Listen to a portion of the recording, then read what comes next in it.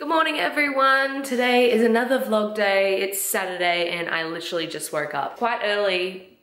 Actually, it's like 7:30 on a Saturday. I don't know why that was important to tell you, but anyway. It's Mother's Day tomorrow, so I've got a bit of prep to do today in preparation for tomorrow. So I'm about to make my banana smoothie, which you saw last time how I make, so I'm gonna do that. Hope you enjoy this video. Don't forget to give it a thumbs up if you like it, and don't forget to subscribe. Let there be light. Frozen bananas. I always use frozen bananas in my smoothies. Oh! Oh my God.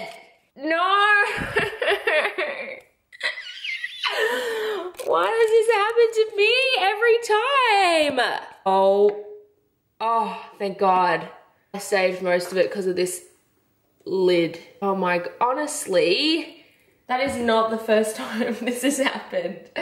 Every time I go into any kind of cosmetic store, I always come out with swatches, but look at this highlight. It's a liquid highlight from one of the new Tarte collections, and I'm not a fan of liquid highlights usually, but that's so pretty.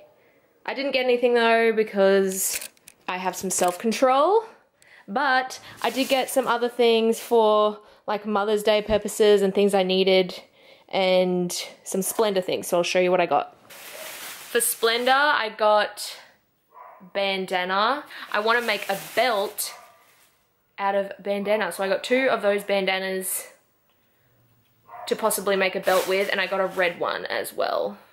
Those are for Splendor. I said to myself this month, I'm not going to buy anything up until Splendor unless it's for Splendor or things that I needed. I also got an eye mask because I literally have been having the worst trouble sleeping. On the weekends, I want to have a little bit of a sleep in and I haven't been able to because the sun shines so hard through that window and I literally sleep right there and it shines right into my eyeballs. I also got some colored paper because for birthdays, Mother's Days, Christmases, whatever I need, like a card for someone, I always make them myself. I hate buying pre-made cards because people seriously love receiving handmade cards. I got an oversized shirt that I'm gonna distress and like put rips in and things like that. I also got some shoes because I've been looking for shoes like this forever. Plus they're so cute, I couldn't say no, and they were only $12. That's all I got from the shops. I didn't get anything from Sephora, even though I went in there. Now that is some self-control. We are currently supposed to be going to get food, but Gary is playing FIFA. I'm starving to death.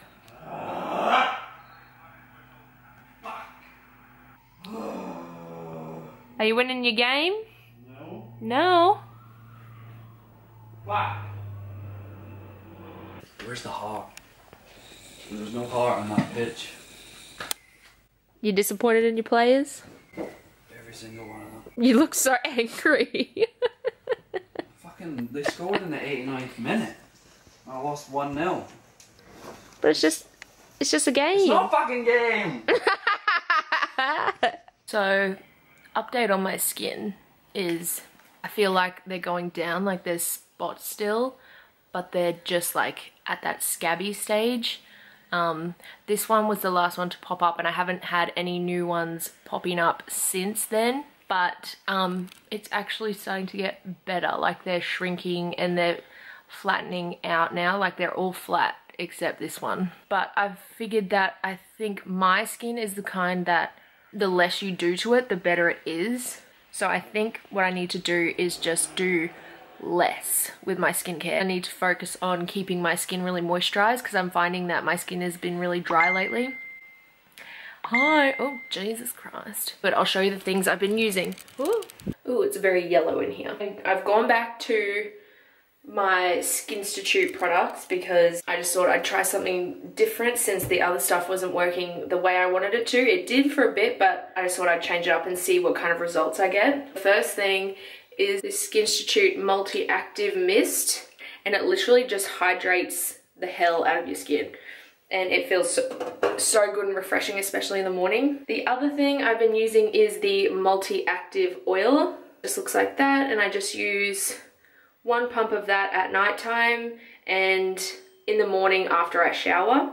And yeah, that just really helps moisturize, and it actually doesn't leave my skin looking too oily like it does at the beginning, but it sinks into the skin really easily, which is good. And the last thing is this Real You spot remover, and I just put that all over my troublesome areas, which is pretty much fucking everywhere at this point. I've been really liking this. I use this all the time, and it's probably one of the best spot treatments that I've used ever. Me and Gary are gonna make our Mother's Day cards using this colored paper. And we're gonna have a little craft hour. Hey, hun. Sure, brother. Sure, brother. P.S. You mumble a lot. Sure, brother. Okay. Gary, what color do you want? That one? Yeah. And while we do this, we're gonna watch a bit of Team America. You knew I liked Gary. I told you. You like Gary? Oh. Oh, I see. Oh, so sad. You get to answer to America. You got your photo? Fuck yeah. So I have to show you our masterpieces. Look at Gary's and his drawing of him and his sister. So cute. And my kilt. Yeah, and his kilt. The detailing on this is very impressive, Gary. And then this is mine. So cute. Gary has gone to watch a football game, and so I've got the afternoon to myself. Specifically, I want to try out my new ColourPop shadows, these ones here on the bottom row. So I'm gonna do that. Okay, so I did all of my face except for my lips and eyes. I'm gonna share with you a few things that I used. For my brows, I went in first with my Anastasia Beverly Hills Brow Wiz. I used my Bookie Brow Powder, which is literally the best powder you can get for your brows. No joke. I used a foundation that's like 10 million shades too dark for me at this point. Oh well. And that is the Becca Ultimate Coverage Complexion Cream. That one right there. My concealer, I use the Tarte Shape Tape, which is just the bomb. If you've not used it, then... And for my highlight, I used the Jeffree Star and Manny MUA collaboration, and this is Eclipse. Isn't it so pretty? I want to have fun with these colors down here, just to try them out because I haven't had a chance to yet.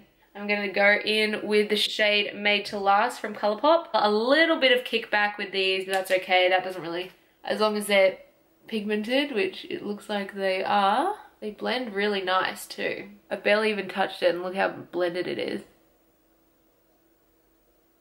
These are really pigmented shadows. Super easy to blend. Now I'm just gonna go in with this shade. It's called Cloud 9. Not too much, just a little bit in the outer corner and kind of halfway through the crease. I'm just gonna use one more shade, which I've been dying to try if I can get it out. It is called Come and Get It. And it's like an iridescent duochrome. It's so pretty.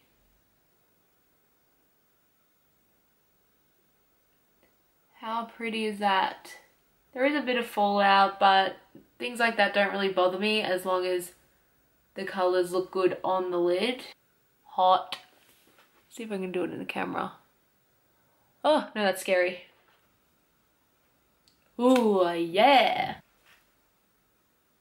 And that is my finished look. Overall, those eyeshadows, bomb AF.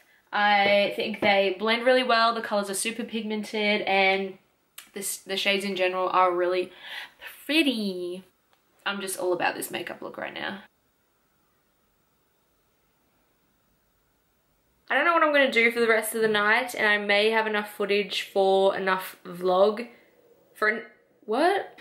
I may have enough footage for a vlog already at this point, so I may leave the vlog here because I'm probably just gonna sit in front of the TV, watch Netflix, and order some food for the rest of the night, and that's it. I'm probably gonna do nothing else, and that's gonna be really boring to watch. I hope you guys enjoyed this vlog, and I hope to see you guys in the next one. Do let me know if you're loving these vlogs so far. I really enjoy making them, and I think I have really done a good job in making them still beauty based, because that's really what I'm all about. What else? I think that's really it, and yeah, I'll talk to you guys later. Bye! Bye!